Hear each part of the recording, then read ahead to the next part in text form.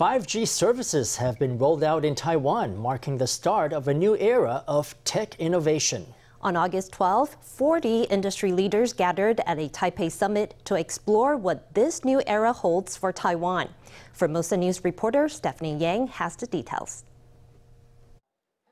Industry experts gather on stage to discuss the latest applications of 5G and new business opportunities after the epidemic. This is the 5th annual What's Next 5G Summit. Transport Minister Lin Chia-Lung was one of the keynote speakers at the summit. He said the Transport Ministry has completed the first phase of 5G spectrum release for commercial use. The next step is to set up 5G test sites, including airports, ports, and tourist centers. In addition, the ministry is already making preparations for 6G. 现在在谈好像 B5G 或者是6G 好像有点快。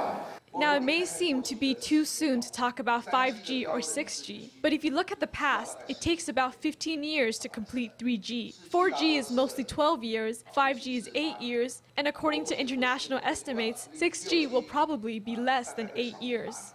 Axel Limburg, the executive director of the German Industry and Commerce Taiwan, spoke about key areas of German-Taiwan collaboration in the 5G era. Taiwan and Germany have both established their first 5G networks and certainly will be excellent partners for future development of smart manufacturing, smart cities and autonomous driving technologies and devices. And we organize a Taiwan-German Smart City Summit on September 29th. Liu Sitai, the head of Qualcomm's business in Taiwan and Southeast Asia, addressed opportunities in developing the millimeter wave spectrum of 5G. He believes that Taiwan, due to its wealth of OEM and ODM technology and talent, is suited to become a strategic hub for the millimeter wave spectrum. The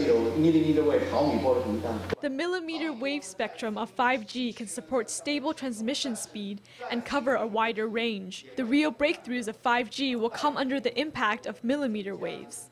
To usher in the era of 5G and other technologies, industry leaders explored ways to advance Taiwan's 5G industry and create new business opportunities in the post-coronavirus world. Formosa News, Stephany Yang, in Taipei.